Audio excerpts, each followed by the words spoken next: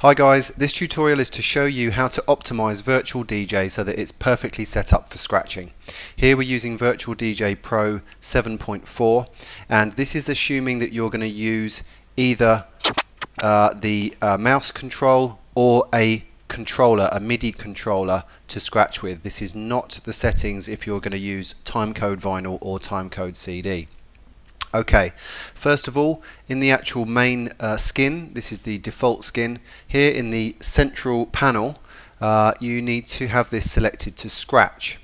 Now this is where all of your timecode vinyl settings would be. You're not going to need these, but this is the best view to see your waveforms moving backwards and forwards whilst you're scratching, and you get the most detail here in the waveform. Don't worry about these things, S, R, A, like I said, those are all related to timecode vinyl, but one little setting here you might want to play with is called Smart Scratch. It's just at the bottom here.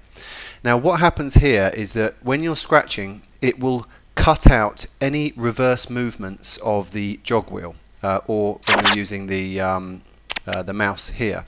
So I'm going to do a basic baby scratch forwards and backwards, and then I'll switch on the Smart Scratch and you'll be able to hear how it cuts out the reverse sound. Here we go.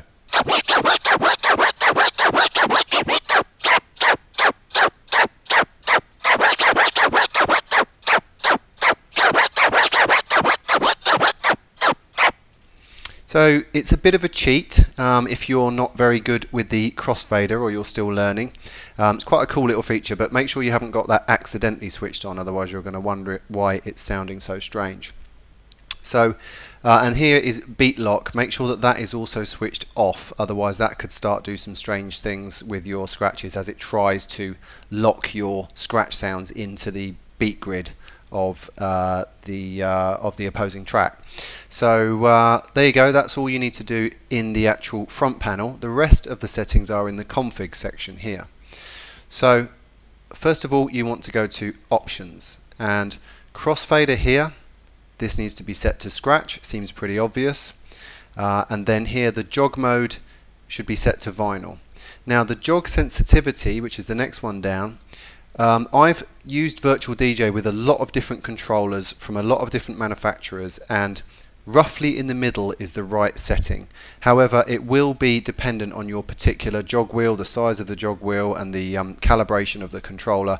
So play around with this, but somewhere between halfway and 3/4 is usually where it sits.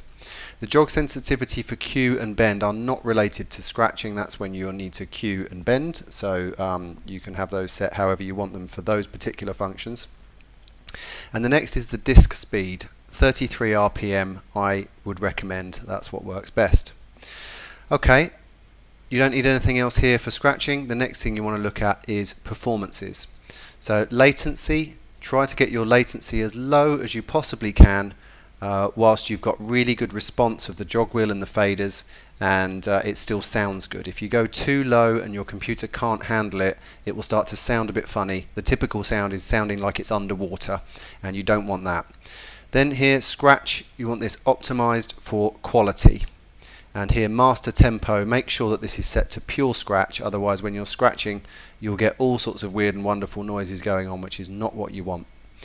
So that's it. Those are all the settings you need in Virtual DJ. Pretty much all of the controllers that you would connect to Virtual DJ will work great with those settings. Some controllers will have individual settings of their own for things like jog wheel sensitivity and crossfader curve, but as long as you've got these settings sorted in the software, you shouldn't be hindered in any way from scratching. Hope that helps. See you soon.